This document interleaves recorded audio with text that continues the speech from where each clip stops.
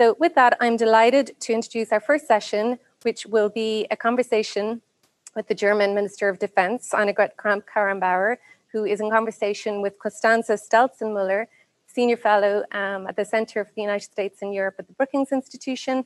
And given that Germany, of course, took over the presidency of the European Union on the 1st of July, this is a very timely conversation. So enjoy the forum.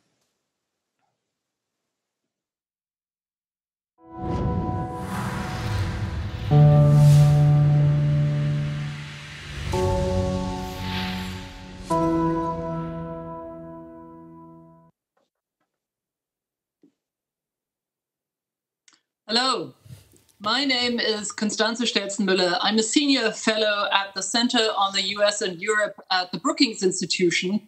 Minister Annegret Kramp-Karrenbauer, welcome, and thank you so much for being the guest of honor for our opening conversation. Bitte schön, sehr gerne. Wonderful, thank you.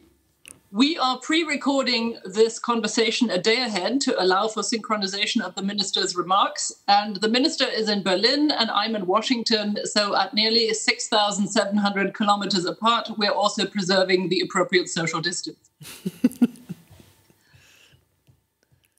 Ordinarily, Minister Kramp-Karrenbauer, this week would be the beginning of Germany's political summer vacation. But Germany has just taken on the EU presidency on July 1st in a truly historic moment for the future of Europe. And you've just been in the news headlines for cracking down hard on Germany's Special Forces Unit, the KSK, for allegations of right-wing extremist activities. But that's not what I want to talk about today. I'd like to start us off by asking about another troop issue, which has been the subject of a lot of international news coverage lately, and which takes us straight into some really thorny geostrategic issues for Europe and Germany. And of course, you know what I'm talking about, the Trump administration's announcement that there is, it intends to pull nearly a third of US troops out of Germany. Now, we know there is some disagreement clearly between the White House and Congress on whether this is a good idea. But since the president appears to be very determined, let's begin by discussing the implications of this announcement. And I want to start with Russia. I think you and I are both keenly aware Russia is still waging a proxy war in eastern Ukraine. It's claimed more than 13,000 lives in 5 years. Berlin has also threatened the Kremlin with additional sanctions because of what it says was a contract killing ordered by Russia in Berlin last August. So I want to ask you, does the White House talking about removing a third of US troops from Germany while at the same time inviting Vladimir Putin back into the G7 undermine Europe's security? How worried are you that this undermines the transatlantic alliance deterrence? Indeed, the question about a US troop presence in Germany is not really primarily a bilateral question. We are an important base for US troops. They are big facilities like Rammstein. They are a hub for international missions. Landstuhl is a big military hospital for many American soldiers wounded on operations. In Grafenwöhr, there's a big training site. So we on German soil are also contributing to American security. What we are discussing is the security of the alliance, though, because the US troops especially serve the security of the alliance for all partners, and they serve America's security. So if there are troop reductions in Germany, which we regret if the decision is being taken, then the question is where the soldiers deploy. Do they redeploy to the United States, or are they moved towards the Indian Ocean, or do they redeploy within Europe? If they were redeploying within Europe, then that would mean that the strong commitment of the United States in the transatlantic partnership and the focus on Europe will remain, and that would be an important message for NATO, and it's something I discussed with Mark Esper. Thank you very much. President Trump did say recently that some US troops that are now based in Germany might be relocated to Poland and possibly to other Eastern European countries. German diplomacy in the past has objected to such forward basing because they say this violates the NATO-Russia Founding Act of 1997. Critics in the US, and particularly in Eastern Europe, say this agreement has been rendered obsolete by Russia's acts of aggression from the annexation of Crimea to Ukraine and other things. What's your view? In NATO, we continue to agree that the Founding Act is an important document besides other international agreements. It represents an agreement that you want to work with each other in good faith. And yes, it's true, it's become more difficult to fly the flag of the Founding Act, also due to the Russian behavior.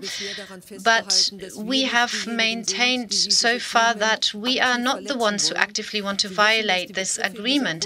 You know that the figures in the Founding Act are open to interpretation. So far, we've always been able to agree on a certain scale, and it is something that the Secure and the NATO Secretary General has again made clear in the discussion with our American partners. We see that Russia is more assertive, more aggressive, but I think the strength of NATO is also that we don't play tit for tat. Very good point. Now, this isn't the first time that President Trump has called the U.S. commitment to the alliance with Europe into question. In fact, John Bolton's recent book has confirmed that he wanted to take America out of NATO. Now, you just told us, and many others have also reminded the White House, that American troops in Europe also serve U.S. national goals, for example, in the Middle East. Fine. But here's my question. Imagine you're in an elevator with the next president of the United States, and you have 3 minutes to convince him that Europe's security is also America's security. What's your main argument in those 3 minutes?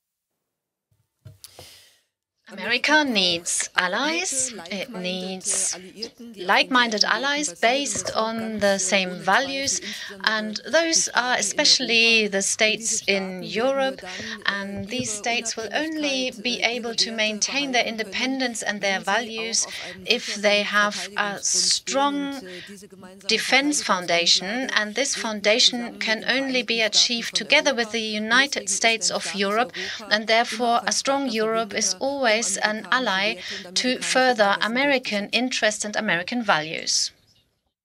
Interesting that you said Vereinigte Staaten von Europa. We may come to that later on. But let me ask one final question on this topic. We all know it's no secret here in Washington that the current president of the United States is not one of Germany's biggest fans. But criticism of Germany's defense spending or of the Nord Stream 2 pipeline project is much broader and much more bipartisan here in Washington. It's also very much, as you know, shared in Central and Eastern Europe and not just in Poland, who are probably our sharpest critics. So how do you, as a committed transatlanticist throughout your own professional career, answer this criticism and make the case not just in Washington, but in Warsaw, Bucharest, and Tallinn, that Germany is a reliable ally? First point, when we talk about burden sharing and about the question of how we in Germany want to uphold our NATO commitment, then we are talking above all that we pledged in NATO to contribute 10% of all military capabilities by 2030 through the Bundeswehr. That means we deliver 10% and we benefit of 90% that our allies, our friends and neighbors contribute for us. And therefore, the question of spending more for defense is one that is in our very own interest, and it does not have anything to do with the current American administration. By the way, other presidents also raised this point critically in the past. Now, when we're talking about energy supply, Nord Stream 2, everyone knows, and I'm happy to admit that it's is not a project close to my heart, but it is a project that was started many governments ago, and it's nearing completion now. And there are 3 points of criticism. One, that we are becoming too dependent on Russian gas, but at the same time, we are diversifying our own energy supply in Europe, so using other energy sources, liquefaction, alternative energies, renewable energies. That's all becoming more prominent here. The second point refers to the legitimate interests of Ukraine or Eastern European states like Poland. We are advocating for them in the negotiations at the moment. The third point is whether we are helping Russia to finance its military spending. It's certainly not only the case for Nord Stream 2. And another point, of course, we're also talking about economic interests. And yes, there are economic interests in the United States when it comes to natural gas and shale gas. Those are very legitimate interests, but I'm a proponent of openly discussing these questions among friends. All right, thank you very much. I think that was a very, very comprehensive answer, which no doubt will be heard with some interest here. So let's stay with geostrategic issues for the moment, but move on to a global competitor that recently has become an even greater concern for the alliance and for Europe. And that, of course, is China and its quest for dominance, not just in its own neighborhood, but increasingly in Europe's periphery and in Europe itself. The Trump administration sees China as America's key strategic threat, of course, but NATO too has begun to discuss China, and the EU has referred to China as a strategic rival. Chancellor Merkel postponed the EU-China summit in September that was supposed to be one of the highlights of the presidency, officially because of the pandemic, but clearly this is also the way out of something of a diplomatic embarrassment. And the tone between the West and China has become extremely harsh. At the same time, China is the EU's second most important trading partner. Let me begin by asking you to explain what exactly is the nature of the Chinese threat to Europe and the EU these days. When we look at China, there are 3 realities that are all equally valid. The first reality is that China indeed is a systemic challenge for us. It is a large country with a regime that shows that you can work successfully economically without needing to have the same standards in terms of human rights, civil liberties, democracy. That is a first in mankind. A second point is that China is certainly one of the big players that we need if we want to address the big challenges of mankind.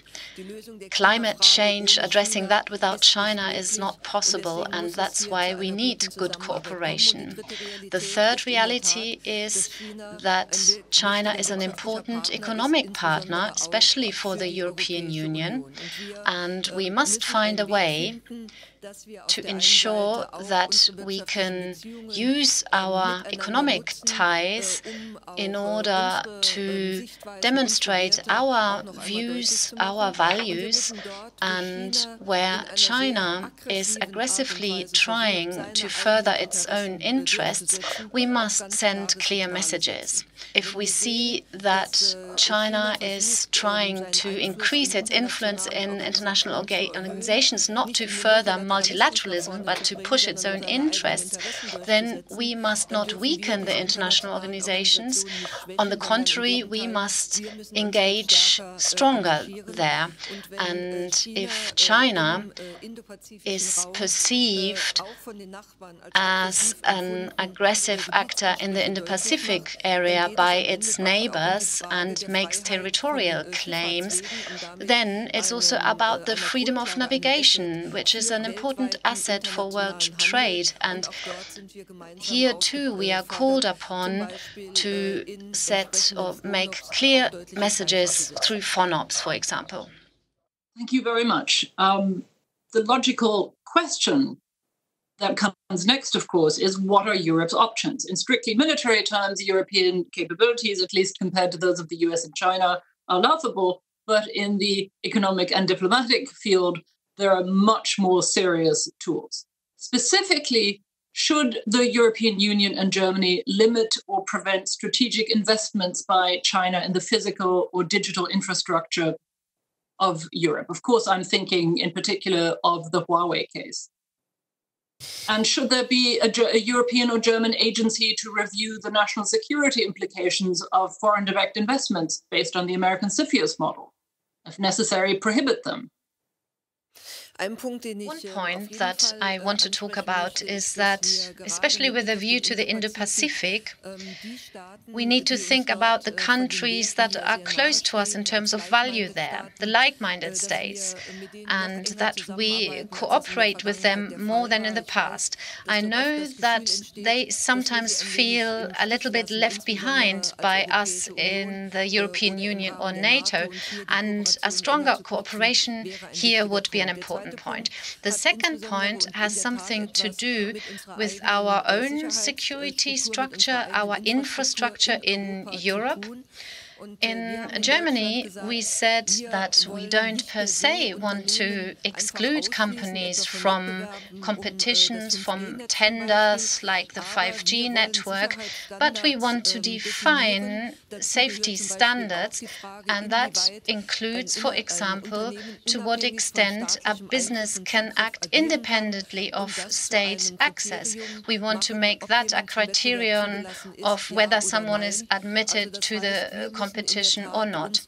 So indeed, we need to make our infrastructure more secure against external influence. That is true for China, but also for the attacks that we see from the Russian side. Excellent. Thank you very much. Let me stay for a moment with the question of China's behavior in its own neighborhood, or in fact, in its own country. Because the way we think about that as Europeans defines also how far we think the geostrategic reach of European influence ought to go. Not just to protect European interests, but perhaps also to defend European values. And specifically, I'm thinking here of Chinese concentration camps and coercive birth control for 1 million Uyghurs, threatening gestures in the direction of Taiwan, and the new security law for Hong Kong, which effectively ends any autonomy for the former British province. Now, you just said something which for which I have great sympathy, which is that we need to be better allies to the democracies in the Indo-Pacific region, and that we need to give them more support, and not just because of our values, because also we're protecting our trade interests with this. But do Europe's strategic interests require Europe to be even stronger? In other words, should we be more formally disapproving of what China is doing here? Should the EU Commission use stronger diplomacy? And should Germany, as a non-permanent member, which is chairing the UN Security Council this month in July, should Germany perhaps also use stronger terms on a national level? What are our options there? Zuerst möchte ich noch einmal sehr deutlich machen, wenn wir über First of all, let me make it clear that when we talk about our values, we talk about individual freedoms and dignity, about the inviolability of the person. We talk about no one being discriminated against due to faith, background, or gender. Those are not specific Western values. Those are universal human rights.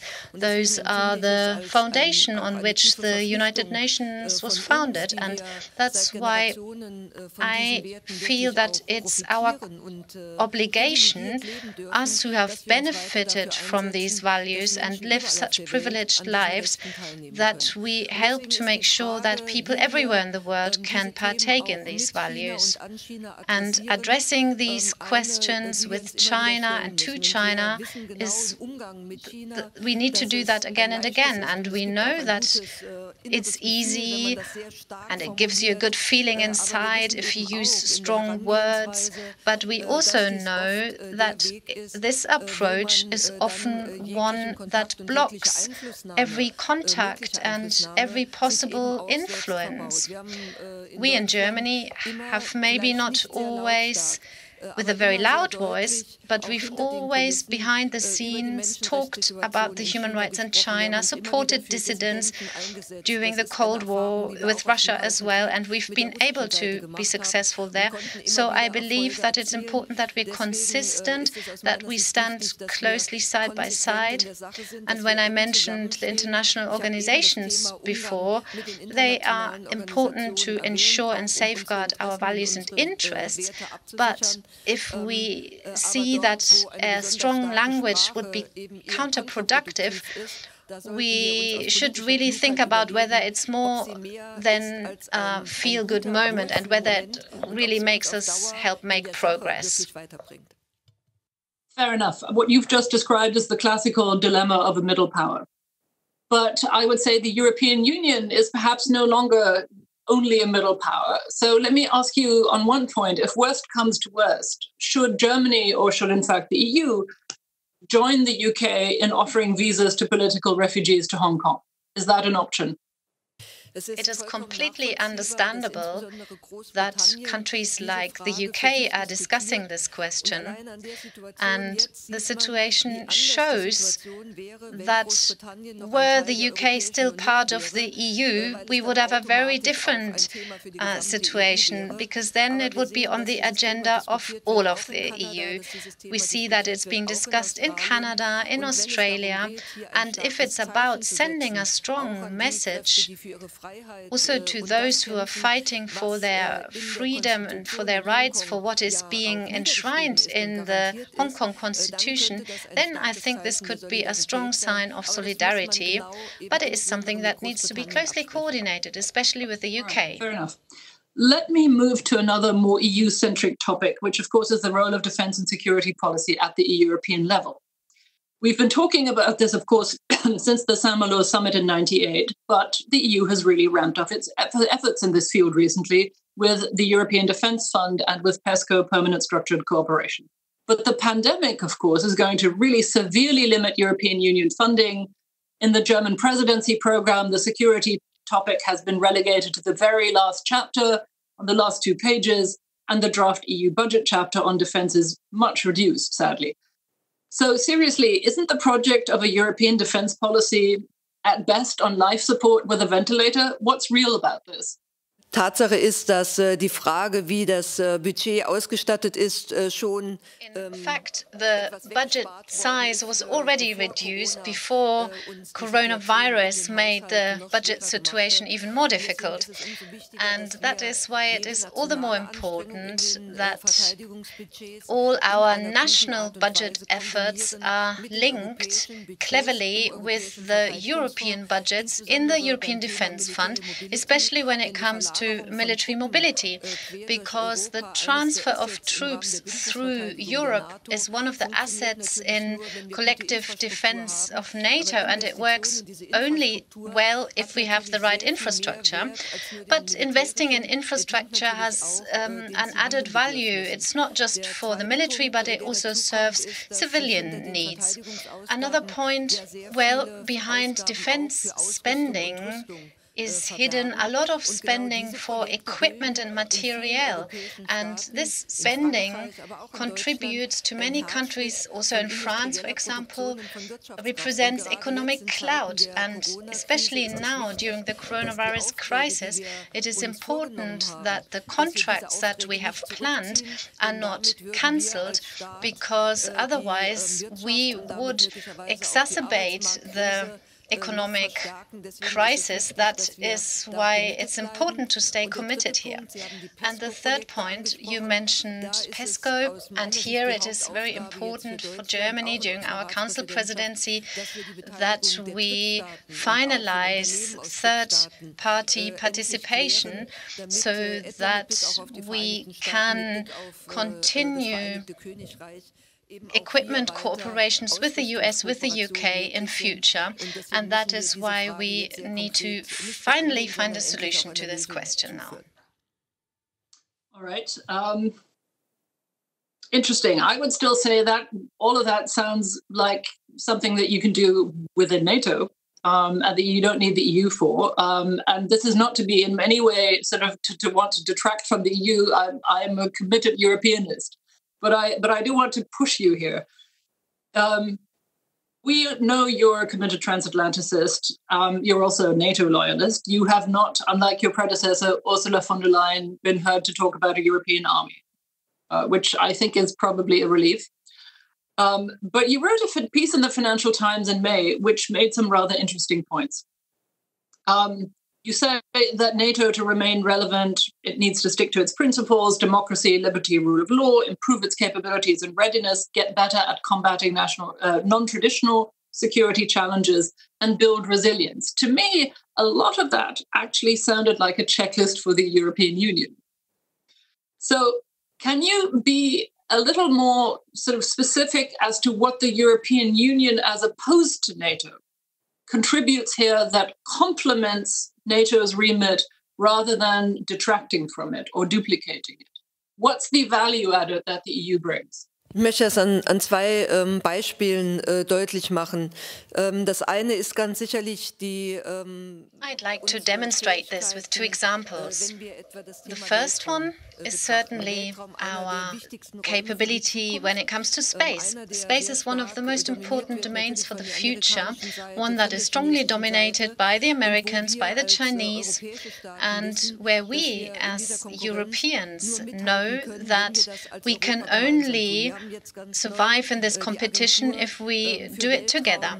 We've recently founded an agency for space, defense and equipment, and this is a typical field where European excellency can better thrive and where we can be complementary to what we are discussing in NATO.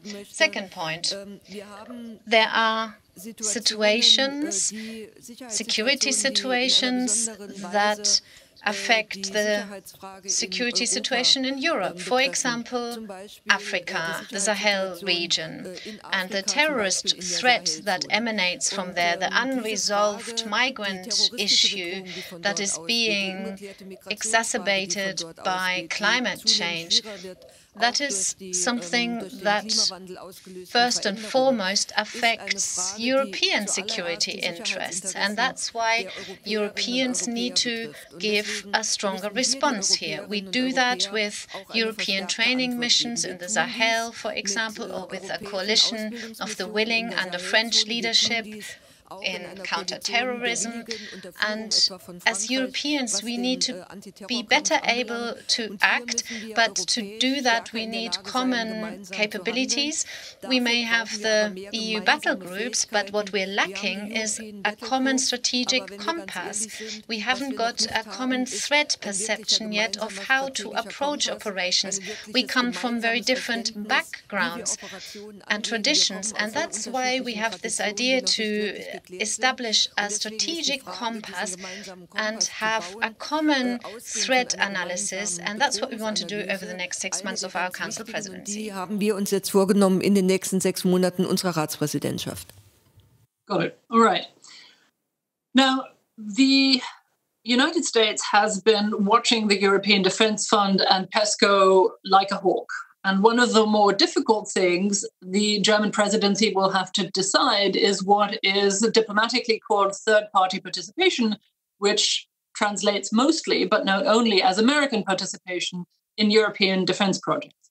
Now, Germany has traditionally tended to buy American a lot anyway, but that's not true for all other EU member states, particularly one or two of the larger ones. And certainly, we all know that other Europeans want to use these initiatives to build a more competitive European defense industry and protect it. So how does the German presidency square this circle? And does the UK come into this? When we talk about third state participation, we need to make a distinction. On the one hand, there is state participation that is less controversial, and on the other hand, and that is controversial, to what extent can companies from third states benefit from funds of the European Defence Fund? To what extent can they apply for these funds? At the end of the day, I believe it's about fair market access in both directions.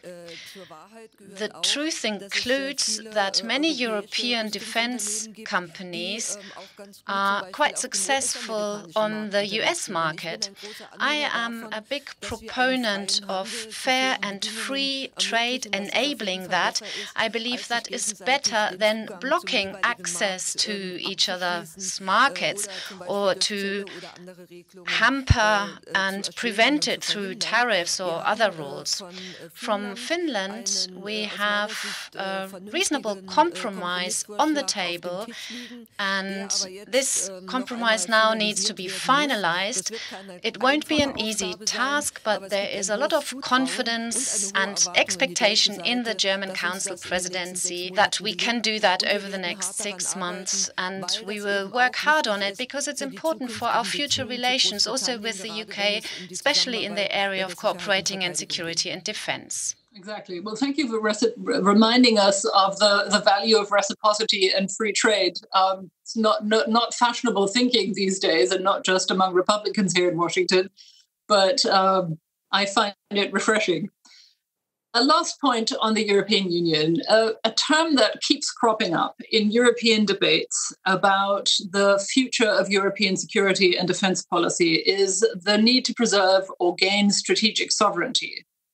And we're looking now at a historically tense and competitive geostrategic environment for Europe. And that was the case even before the pandemic.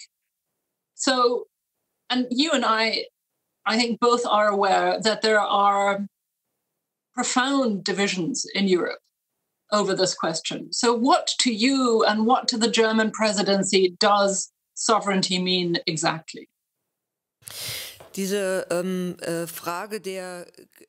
Having a common strategic understanding of security and defense policy is crucial so that we can link the different initiatives that exist already, the battle groups, the European Defense Fund, that we can consolidate them in a strategy.